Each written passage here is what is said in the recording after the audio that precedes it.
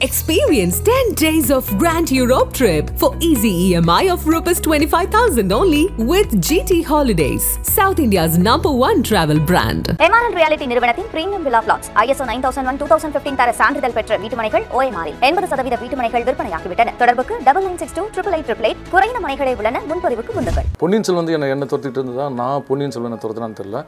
First Marmadesam Naga sir வந்து நான் பண்ணார் பொன்னியின் செல்வன் அதில் செலக்ட் ஆனேன். அதில் வந்து ஆதித்த கரிகாலன் கேட்டு இதில் விக்ரம் பண்ணார்ல அந்த கேட்டு வந்து நான் அதில் செலக்ட் ஆனேன். பொன்னியின் செல்வன் வந்து முன்னாடி முடிஞ்சிச்சு. அவங்க தாய்லாந்துலாம் ஷூட்டிங் போயிட்டு கொரோனாவில் திரும்பி வந்துட்டாங்க. அப்பயே எல்லாமே முடிஞ்சிருச்சு. அது நான் வந்து ஃபைனலில் கடைசியாக கொடுக்கும்போது ஏதாவது எனக்கு பண்ணணுமேனு சொல்லிட்டு மணி சார் சுகாசினி மேடம் சொல்லி அவங்க மணி சார் ஒரு சின்ன கேட்டு அந்த படைத்தளபதியாக அதில் பண்ணியிருக்கேன். அது அதோட மேக்ஸிமம் திட்டுறது அந்த அதான் சொல்லி ஃபூல் அந்த ஃபூலுக்குள்ளேயே பயங்கர அதுவே போதும். அந்த திட்டுறது அதுவே போகுதுன்ற மாதிரி இருக்கும். ஏன்னா அதுவே அதிகமான விஷயமா இருக்கும். நாங்கள் செட்டுக்கு போகிறதுக்கு முன்னாடியே மணி சார் அங்கே செட்டில் இருப்பார்.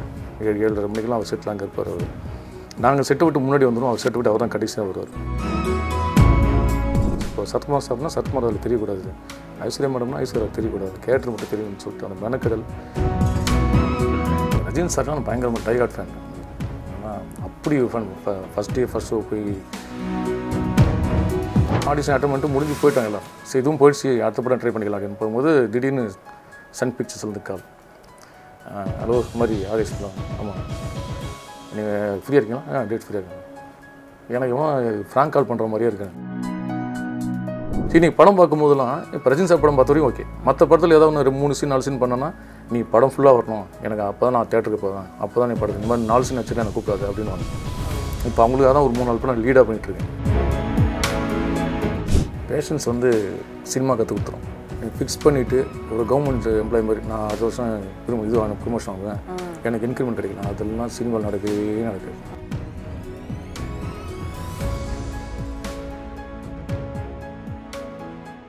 டாட்ஸ் மீடியா நேயர்களுக்கு வணக்கம். This is Nivedita Chandrasekhar. இன்னைக்கு நம்மளோட நாங்கள் வேற மாதிரி ஷோவில் நம்ம கூட ஆக்டர் ஆதேஷ் பாலா இருக்காரு. வணக்கம் சார். வணக்கம் மேடம், எப்படி இருக்கீங்க?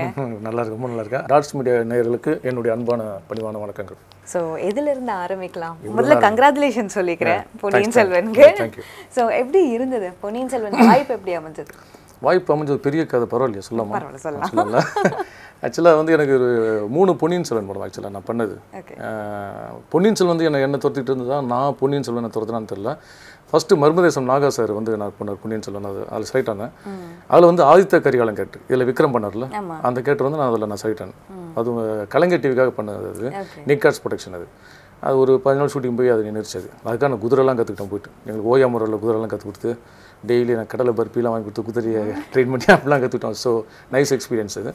அது முடிச்சதுக்கப்புறம் அப்புறம் ஈராஸ் ப்ரொடக்ஷன் ஒரு 2-3 இயர்ஸ் பேக் வந்து eros production Soundarya Rajinikanth madam வந்து ப்ரொடக்ஷன் எக்ஸிக்யூட்டிவ் இருந்தாங்க. அதில் வந்து அது பெருசாக பண்ணாங்க. Web series. அது அந்த வெப் சீரிஸில் வந்து பெரிய பழுவேட்டரையர் கேரக்டர் டைரக்டர் வந்து சூரிய பிரதாப் சொல்லிட்டு பண்ணார். அவர் அதில் நிவேதா பித்ராஜ் தான் இப்போ ஐஸ்வர்யா பண்ண கேட்டு நந்தினி கேட் பண்ணாங்க. அது ஒரு 15 நாள் அதுவும் ஷூட்டிங் போய் அதுவும் ட்ராப் ஆயிடுச்சு. அது கிட்டத்தட்ட யானை மேலாம் உட்கார வச்சு அப்படி ஆஜானு பாபா அது ஒரு 15 நாள் ஷூட்டிங் செம்ம எக்ஸ்பீரியன்ஸ். அதுவும் ட்ராப் ஆயிடுச்சு. அப்புறம் அந்த அந்த 3 வருஷம் முன்னாடி பண்ண பெரிய பழுவேட்டர் இருக்குல்ல அது ட்ராப் ஆனதுனால எனக்கு வந்து எல்லாருமே அந்த கேரக்டர் வந்து நான் ரொம்ப ஆப்டாக இருக்குன்னு சொன்னாங்க. இந்த ஃபேஸ்புக் சோஷியல் மீடியாலெல்லாம். அதனால் நான் என்ன பண்ணேன்னா அந்த கொரோனா காலகட்டத்தில் வீட்டில் சும்மா தானே இருக்கிறோம்.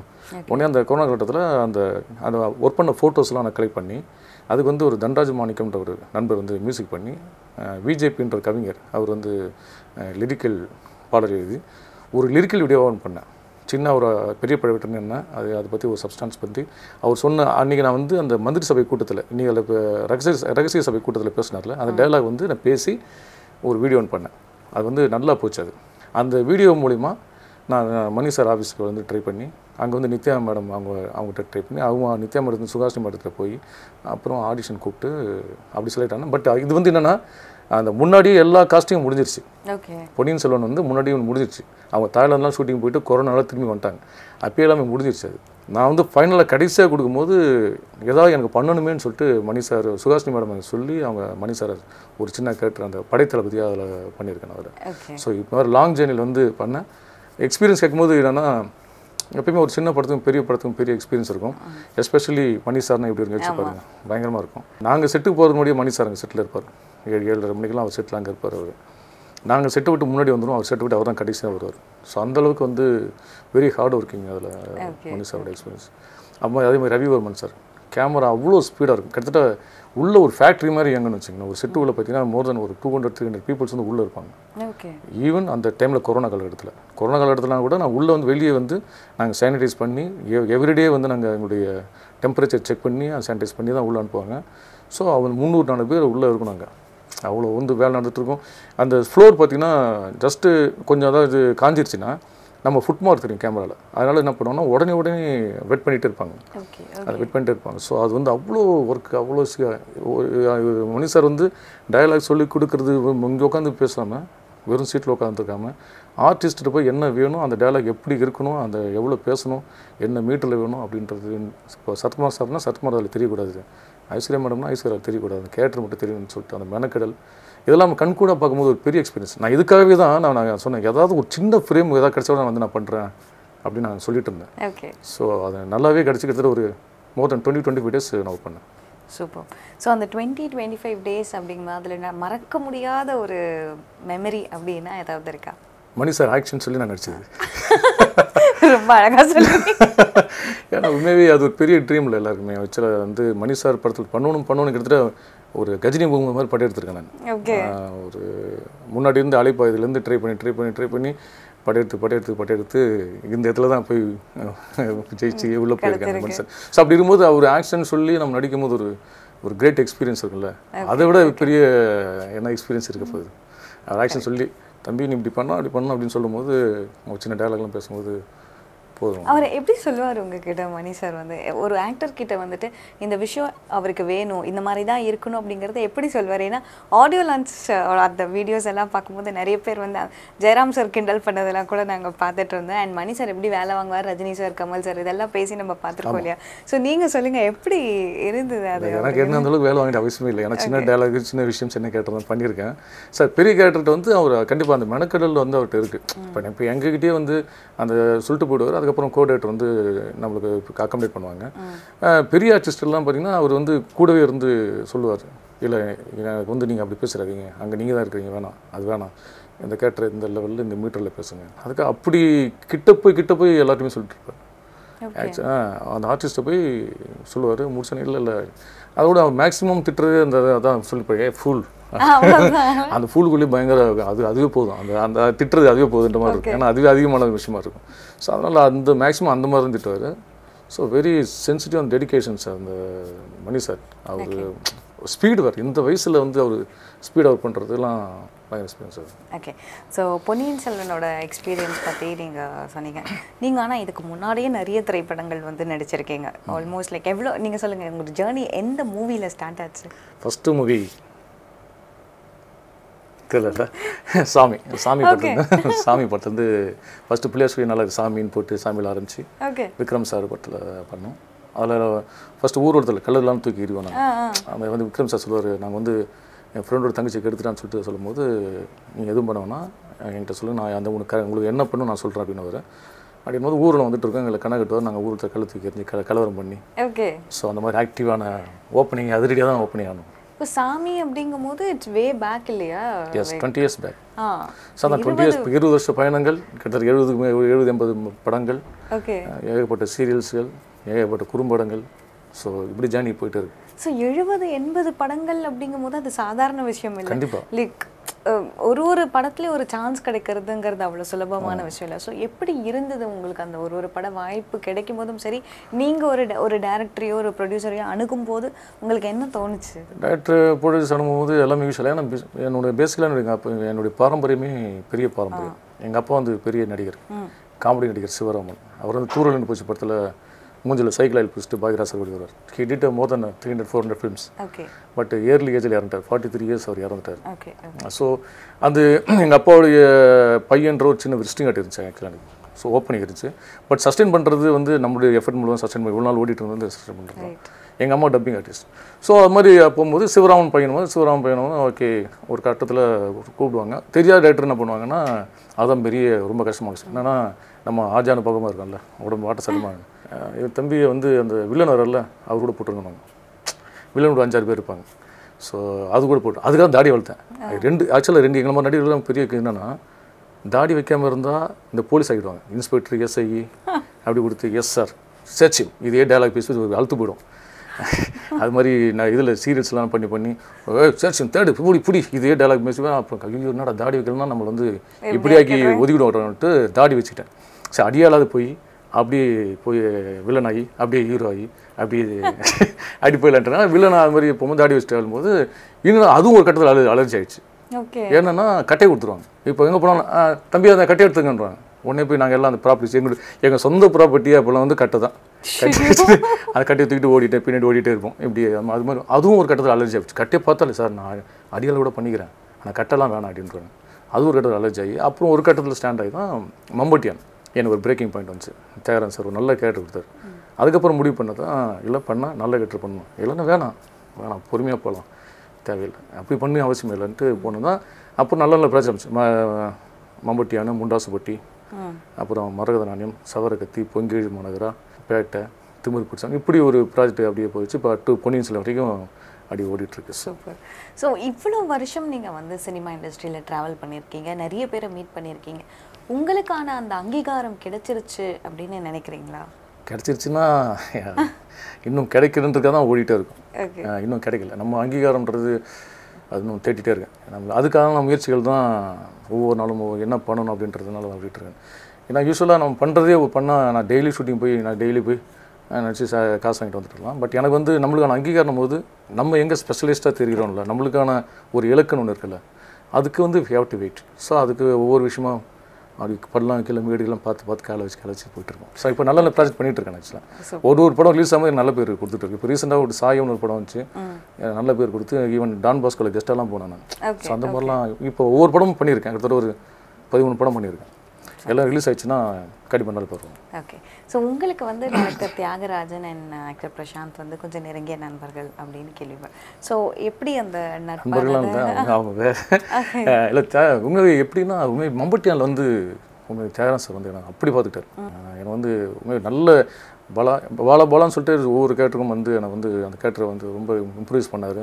நான் பண்ணுற பார்த்து நல்லா கேரக்டர் பண்ணார்.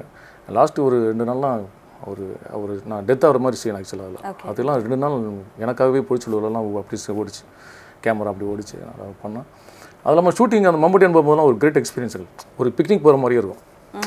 ஏன்னா நாங்கள் வந்து மேஜர் பர்சன்ஸ்லாம் எடுத்துருவாங்க, நாங்கள் பர்சன்ஸ் சார் சேசிங் லோட்டு அந்த மாதிரி விஷயங்கள் தான் இருக்கும். அப்படிங்கும்போது நாங்கள் ஒரு 5 பேர் தியாகராஜன் சார் கார்லேயும் இங்கேருந்து போவோம். நாங்கள் இப்போ தருமபுரி போல இது மாதிரி போவோம், காரில் போவோம். அங்கேருந்து ஃபாரஸ்ட்டில் ஓடுறது வருது. நாங்கள் நாங்கள் ஓடிப்பிடிச்சல் ஓடுறோம். நாங்கள் பர்சன்ஸ் எல்லாம் ஓடிப்பிடிச்சல் ஓடுவோம். ஏன்னா வார்ம் அப் மாதிரி ஓடுறோம், நீ ஒரு அடிட்டு எல்லாம் ஓடிப்பிடிச்சல் ஓடுவோம். ஸோ அது ஒரு நல்ல எக்ஸ்பீரியன்ஸ் மம்பட்டியானில். ஸோ இன்றைக்கு வரைக்கும் எனக்கு வந்து தியாகராஜன் சார் வந்து அவருடைய இந்த படத்துலையும் அந்த கண்ணிலையும் எனக்கு கூப்பிட்டு எனக்கு பண்ணிக்க சொல்லுவேன். சம ரோல் பண்ணியிருக்காங்க. ஓகே. ஸோ அந்த கண்ணில் என்ன மாதிரியான ரோல் என் படம் வந்து எப்போ எக்ஸ்பெக்ட் பண்ணலான்னு நானும் ரொம்ப எதிர்பார்க்குறேங்க. ஓகே. தியாகராஜன் சார் எப்போ சொல்லுவாங்க ரொம்ப எதிர்பார்த்துருக்கேன். பட் நல்ல படம் ஆக்சுவலாக அது ஹிந்தியில் பெரிய ஹிட்டான படம் அந்த அதுன்னு சொல்லிட்டு நான் படம் வந்ததுக்கப்புறம் நீங்கள் பாருங்களேன். ஏன்னா நம்ம சொல்லி வேறு எப்போயுமே நிறைய பேர் சொல்லி நடக்காம போயிடும். அதுக்கப்புறம் அதனால் நான் வந்து எப்போயுமே என்னுடைய இதுன்னா நம்ம பேட்டையில் பண்ணும்போது இதெல்லாம் பண்ணும்போது கூட நான் நடிச்சது சொல்லவே மாட்டேன். ஏன்னா நானே இப்போ முதல்ல தேட்டரில் பார்த்து என் சீன் என்னென்னு வந்திருக்குன்னு தெரியும். அப்போ தான் நம்ம இருக்கோம் அந்த சீன்லலாம் இருக்கிறோம் அப்படின்னு சொல்லிட்டு சொல்லலாம். ஏன்னா நிறைய சீன்ஸ் ஃபுட்டேஜ்ன்ற ஒரு விஷயத்தில் போயிடுது. அதனால் அப் டு வெயிட் பண்ணி பப்ளிக் பார்த்துட்டு மச்சாங்க அந்த படத்தில் சூப்பராக பண்ணியிருக்கேன் சார், அந்த படத்தில் சூப்பராக பண்ணியிருக்கேன். ஓகே. ஸோ பேட்டை படத்தில் நடித்தேன் அந்த எக்ஸ்பீரியன்ஸ் எப்படி அந்த வாய்ப்பு கிடைச்சது அண்ட் ரஜினி சார் கூட நடித்தது எப்படி? உண்மை ரஜினி சார்லாம் பயங்கரமாக டைஹார்ட் ஃபேன். ஆனால் அப்படி ஃபேன். ஃபஸ்ட் ஷோ போய் இப்போலாம் தேட்டரில் இருந்த லாட்டரி டிக்கெட்லாம் கிழிச்சு போகிறான்னு தெரியல. அப்போலாம் நாங்கள் லாட்டரி டிக்கெட்லாம் இதுனே வாங்கி முன்னாடி வச்சுட்டு இப்போ கிடையாது, லாட்டரி டிக்கெட் கிடையாது ஆக்சுவலாக. நாங்கள் பழைய கடையில் போய்ட்டு இந்த வீணாக போன லாட்டரிலாம் வாங்கி வச்சுட்டு தூக்கி அடிச்சுட்டு அப்படி படும்போது சட்டையெல்லாம் கிழிச்சிக்கிட்டு டிக்கெட் வாங்கி ஆமாம் பிளாக்ல டிக்கெட் வாங்கலாம் ஏறி ஊச்சி ரஜினி சார் படத்தில் மண்ணில் ஏறி தலைமையில் ஊச்சி போய் ஒரு கண்ணாடி போய் எவ்வளோ வரும். அது மாதிரி எனக்கு நடந்திருக்கு. ஒரு படம் சின்ன வயசில் கிராஃப் தான் நினைக்கிறேன். முதல்ல போகும்போது சட்டையெல்லாம் கிழிஞ்சு அந்த வெளியில் மாட்டி கிழிஞ்செலாம் அப்படிலாம் படம் பார்த்துட்டு அந்த கிழிஞ்சு சட்டையே உட்காந்து விருத்தடி படம் பார்த்தா காலங்கள் அப்படி போய் பேட்டையில் நான் அவர் கூட நான் பண்ணுறேன். ஸோ அதில் வந்து என்னென்னா ஆடிஷன் போயிட்டு அட்டன் பண்ணிட்டு வந்துட்டேன். பட் அவங்களும் ஷூட்டிங் போயிட்டாங்க. ஷூட்டிங் போய் எல்லாம் முடிச்சு டார்ஜிலிங் போயிட்டாங்க. ஸோ நான் கிட்ட ரஜினி சார் படம் ட்ரை பண்ணிட்டே இருக்கேன். அதுவும் கஜினி மூணு ட்ரை பண்ணிட்டே இருக்கேன்.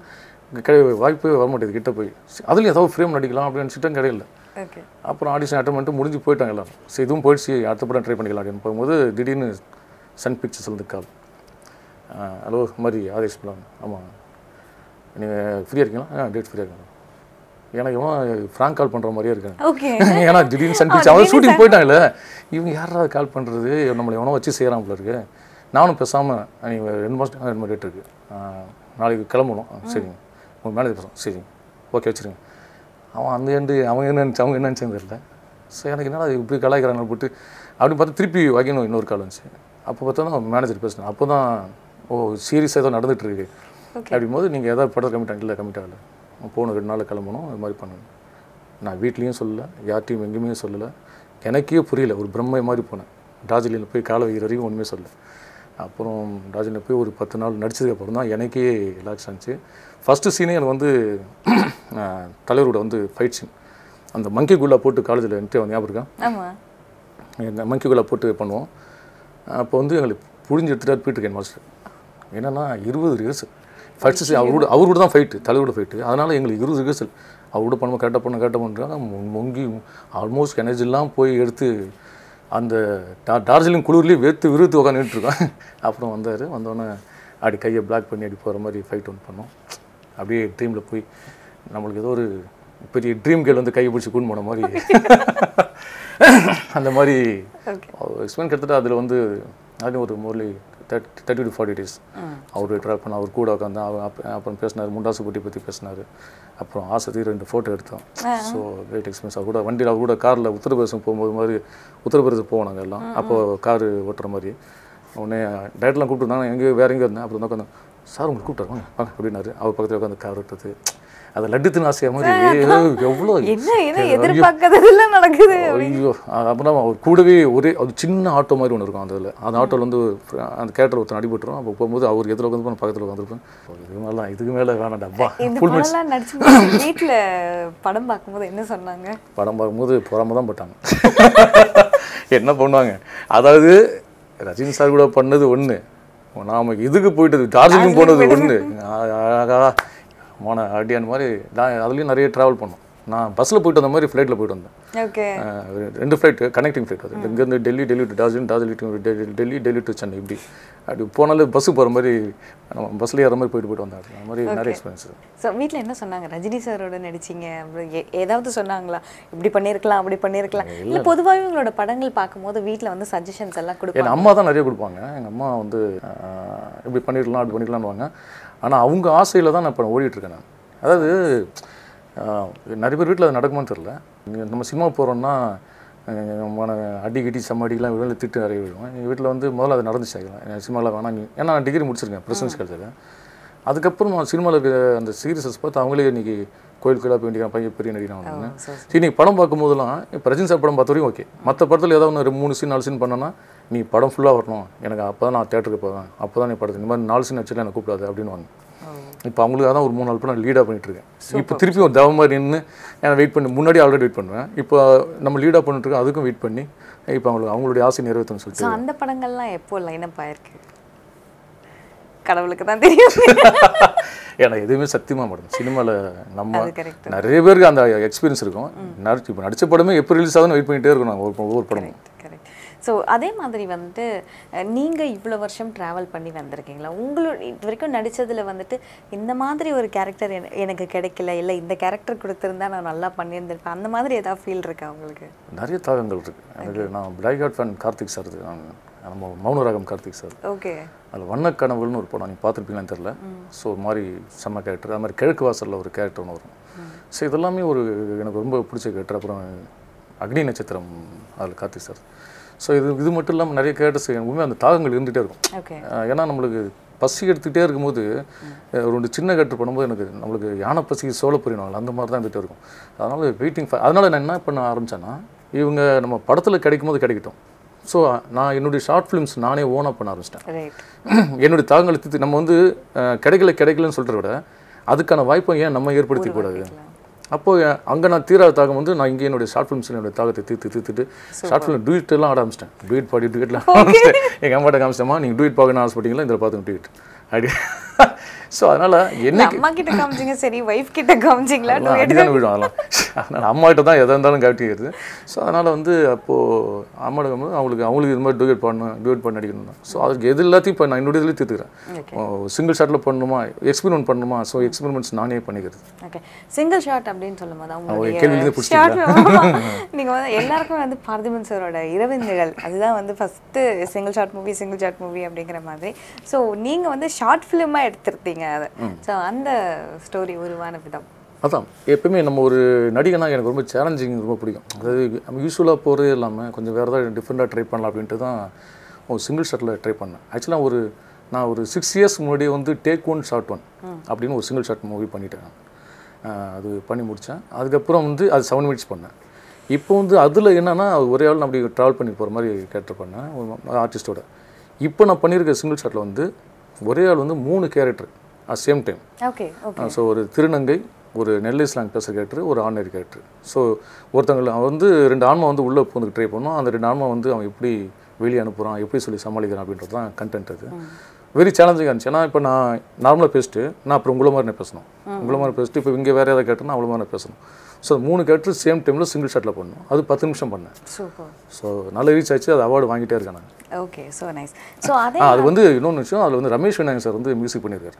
ஓகே. நலத்தமையந்தி அழகை தீய பண்ண மியூசிக் டேரக்டர் வந்து அதில் மியூசிக் பண்ணார். அது பார்த்துட்டோன்னே அவர் தான் ஃபஸ்ட் அண்ட் கான்ஃபிடன்ஸாக நல்லா தம்பி நல்லா பண்ணலாம் அப்படின்னாரு. ஸோ அது நேரத்தில் அவர் வந்து நான் தேங்க்ஸ் சொல்லிக்கிறேன். ஓகே.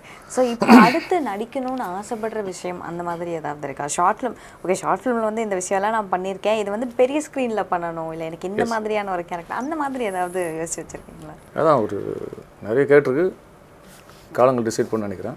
பட் என்னென்னா நிறைய விஷயம் போயிட்டுருக்கு. ஒரு 3 நாள் படம் பண்ணிகிட்ருக்கேன், ஒரு லீடாக பண்ணிகிட்ருக்கேன். பார்ப்போம். எனக்கு என்னென்னா புது இப்போ என்னென்னா இப்போ நான் ஃபாலோ பண்ணி போகிற சின்ன டேரக்டர்ஸ், புது டேரக்டர்ஸ்லாம் ரொம்ப, ஏன்னா அவங்க வந்து ஐடியாஸ் ஃப்ரெஷ்ஷாக இருக்குது.